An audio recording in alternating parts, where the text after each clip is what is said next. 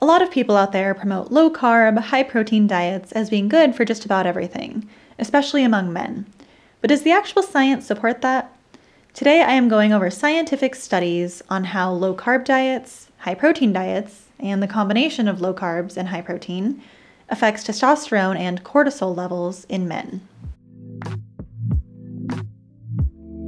Hey there, I'm Mish, and I am a full-time research scientist with my PhD, and by day I conduct and publish studies of my own, whereas by night I share the results of other studies here to help you reach your weight loss, fitness, health, and nutrition goals. Today I am focusing on a recent meta-analysis of 27 studies that looked at how diets that are either normal or low in carbs and normal or high in protein affect testosterone and cortisol in men. And you may have heard about this meta-analysis before, but even if you have, I would pretty much guarantee that I'm going to tell you about some results that you haven't heard from other people talking about it, because they are not easily available in the abstract and they do require some actual digging into the paper and the supplement and actually looking at the studies that go into this meta-analysis. And as a reminder, meta-analyses are the gold standard of studies because they look across a bunch of studies and pull out the average finding from all of them so we can make sense of studies that find conflicting results. And all the studies that the researchers looked at either or both low carb versus normal carb and normal protein versus high protein. And the researchers used 35% as the cutoff for defining between these two diets. So low carb was considered less than or equal to 35% carbs, whereas normal carb was higher than that, and then high protein was considered greater than or equal to 35% protein by calorie. And if you're thinking, wait a minute, that seems like too many carbs for low carb, don't worry, I'm going to break that down later and actually look at how different studies with different percentages of carbs find different effects. And if you're into macros, then you may be thinking, well, 35% protein is really high. That would be very hard to achieve with a normal diet. And yes, that is largely true, but a lot of the low-carb diets are also very high-protein diets. So things like carnivore, where carnivore folks are recommending getting 40% to even 50% protein is pretty common. And the meta-analysis found that going on a low-carb diet, either short-term or long-term, caused significant drops in men's testosterone. And this was much worse with high-protein diets that were low-carb. And specifically, the meta-analysis found that in studies where the researchers had put men on a low-carb, high-protein diet, their testosterone dropped by an average of 150 nanograms per deciliter. To put that in perspective, that is the equivalent of 37% of the average 27-year-old man's testosterone. And note that average testosterone levels are a lot higher when you're younger. So that level of drop at 150 nanograms per deciliter would be an even bigger percent of a man's total testosterone as they get older. And next, the researchers looked at whether there were any testosterone drops when people were on a low-carb but moderate protein diet. And this is where the results I'm sharing in this video are going to diverge from what you've probably heard before if you are familiar with this study. And that is the fact that in the abstract, the authors say that low-carb, moderate protein diets do not cause drops in testosterone. But if you are in science, then you know that you cannot just go by the abstract. That is just a little summary that the authors want to be the takeaway from the study, not necessarily what the study found in terms of everything. Whereas if you go to the results and you actually look at the analyses and what they did, you'll find that when they looked at randomized controlled trials, aka the high-quality gold standard studies on low-carb, moderate protein diets, then you do see a big drop in testosterone. 27% of the average young man's testosterone, to be specific. So when people just read the abstract of this study, they say, oh, moderate protein, low-carb diets don't affect testosterone. But when you look at randomized control trials in the meta-analysis, we see the opposite, where you do get testosterone drops.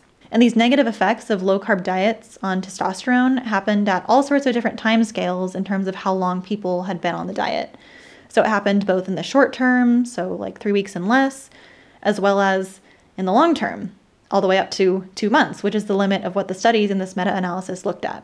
So we know it lasts even months after starting a low-carb diet, and it might even get worse beyond that. We don't know yet.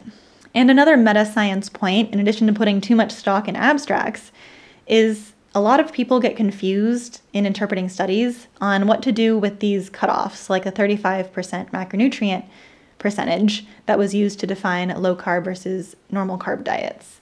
So when I went and did some research on what people were saying about this study, I noticed that the low-carb people who talked about it were saying it should be dismissed because 35% is not actually low carb. If you did truly low carb, then it shouldn't cause testosterone drops because they don't think it should. But what that 35% cutoff means is just that diets that were less than that were included in the low carb diet group, but a lot of those diets did have really, really low percentages of carbs, like 4%. And so I went and actually looked in the supplement with the forest plots and the actual tables of the studies and found which carb percentages predicted the biggest testosterone drops across all these studies. And guess what? The study with the biggest testosterone drop happened to be the study with the lowest carb percentage at 3.8% carbs. And the second biggest drop in testosterone was 5% carbs. And another one that had a big testosterone drop was 15% carbs. So what this tells us is that it is not the case that doing truly low carb will prevent these effects, but rather the lower carbs you go, the lower your testosterone goes. So altogether, what this study shows is that being on a low-carb diet in the short or the long term causes big testosterone drops in men, and those drops get even bigger if you are on a high-protein diet. And it's not the case that doing a truly keto diet will protect you from these effects, because some of the biggest testosterone drops were seen in the studies with the lowest carb percentage in the diets. And in addition to testosterone, this meta-analysis also looked at the effects of low-carb diets on cortisol. And as you probably already know, you do not really want more cortisol circulating in your body in a chronic sense, because cortisol is a stress hormone that is released in response to stress, typically, and high levels of it chronically are thought to contribute to insulin resistance, obesity, diabetes, depression, arthritis, osteoporosis, cardiovascular disease, and a lot of other issues. So generally, you do not really want to have high cortisol. And interestingly, this meta-analysis found that low-carb diets caused increases in cortisol release after exercise.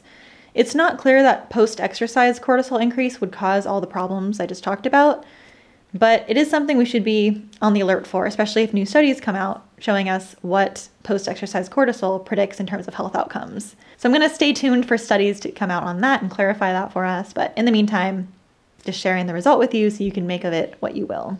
So in sum, this meta-analysis of 27 studies indicates that a low-carb diet, or a low-carb, high-protein diet in particular, may not be the best idea for men who are looking to maintain healthy testosterone levels or even increase their testosterone, because it might actually be doing the opposite.